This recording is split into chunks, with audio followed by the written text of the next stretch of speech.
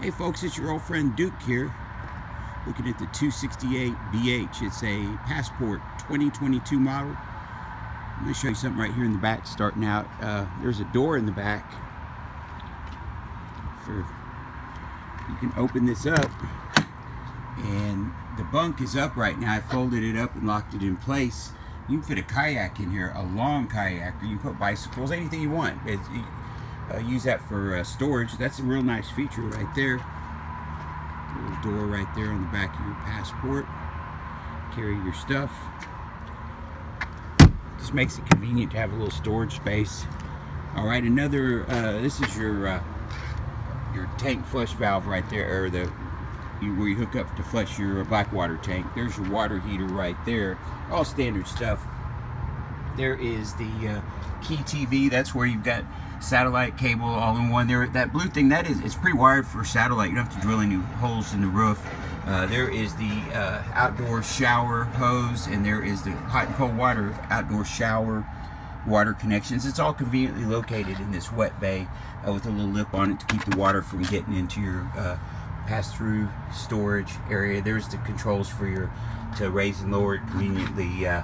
Lower the landing gear, stabilizer jacks. There's your solar charge controller. That's standard.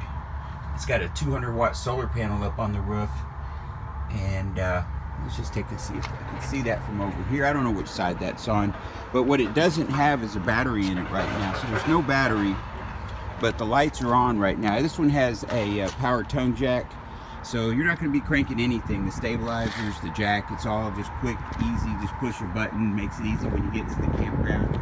There's the solar panel right up there above the door, right there. 200 watts. There's the Air 360 wine guard. That thing, it is right there, up above there. That's where you could put hook up a router and have Wi-Fi, and it has TV reception also. So let's go ahead and take a look inside. Try to do some decent camera work here. So there is the door. I'm gonna go ahead and put this bunk down real quick. This is what we're looking at from the outside. So I'm gonna put this bunk down. Sorry about moving the camera. All right, there we go. You can see these big old bunks here. Notice the lights are on. There's a window for each bunk. And you've also got a USB and 110 connection for each bunk. That's on each one of them, so that's really convenient for the kids or anybody using their phone. You got a little curtain there for privacy. You got relatives or somebody staying with you. It's a comfortable place to sleep. And then down here below the bunks, you can still use that for storage, extra stuff. You can put a dog kennel, dog crate, cat bed, litter box, whatever it is that is part of your camping experience, make it work well for you. See, the bathroom has got a nice size shower. You got a window there. There is your medicine cabinet. So it's kind of standard stuff, but it's well laid out. You can very functional. And over here, okay, so let me back up and slow down so you can see what's going on. We're gonna look at those 4 cabinets right there, right next to the fridge. That's the bathroom door right there. So this is multifunctional. You can use it on the left side. That looks like it's just mostly pantry space. You can use it on the right side also for pantry space, but there is a rod there to hang coat hangers on, so you can hang up clothes. These shelves are adjustable. They just come right out, actually. You can just take them out. Then on the bottom, you've got more space to put pantry items. Your guests can put the duffel bag. They can put their clothes in there. So it's very versatile. Look at that. You've got a hidden residential hinge on there. So these hinges are like the kind you'd use in a house. It's very solid. It's well made. So over here we have a U-shaped dinette. So the beauty of the U-shaped dinette is that it works well as a dinette for several people. You can take that table out and have several people sitting there if you've got guests visiting. You can also put that table down on that, make this all into a bed, and this is a bigger bed than just a regular booth dinette. So that's very functional if you have more people. And if you need somebody another place to sleep, this is a trifold sofa right here. So you've got 1, 2, 3, 4 adults that can sleep out here comfortably, and then 2 on the queen, so that's 6 comfortably. It's rated to carry more than that because, you know, some people share one of those bunks, or you know, if kids can sleep together.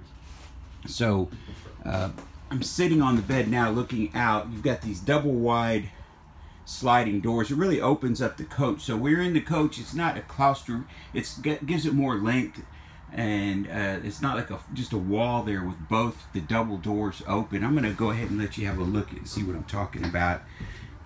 So the doors will close, but you see the big opening there. It just opens it up. And while we're over here, let's take a look. There is the TV. It's up high, directly across from the seating area, where you can sit right in front of the TV, so that's convenient. And there's an arm on it if you want to angle it over towards the dining area. If you're sitting over there having a beverage, enjoying something to eat, keeping up with the sports, your soap operas. You don't want to miss your soap operas, whatever it is that you like to watch.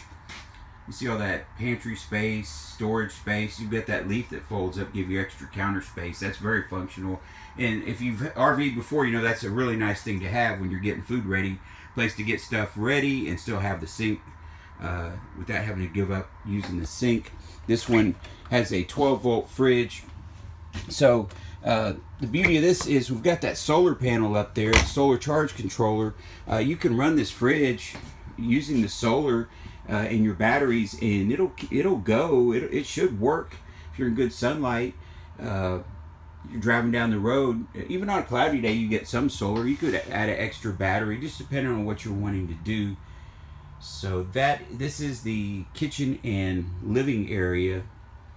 You notice all the lights are on. That's the solar power. The sun's behind a cloud now, and they're still going. So you can see they're fading a little bit, but it's still collecting enough power. There's no battery, and you can see that the sun is not out right now. We're behind a cloud, so it's not as bright, and the lights are still working. That just shows how efficient that solar panel is. So you've got a queen size bed that you can walk around on both sides. You have access to the bed, and this side's got a longer table here. You can put a CPAP machine. You can put your cat's bed. Your Chihuahua can sleep up there. Keep your devices, and you can charge them right there. You've got a USB and 110 outlet. That is that little sticker on there on both of those. It says it's an inverted outlet, so it's running off solar, and also the battery. So here is a wardrobe on this side. There's another one of them over there, and then you've got these storage cubbies here with the nice hardware. All of them have that good hardware in there. So the thing about the solar, people think you can just drive down the road, trickle charging from your truck and run your fridge. Real world, people don't generally mention it. It doesn't work. There's not enough juice coming through that little 7-pin connector to keep up with your fridge. And you only find that out when you go on a long trip. You realize your battery is run down. So the solar keeps your battery from going down. It keeps your fridge going. There's a lot of benefits.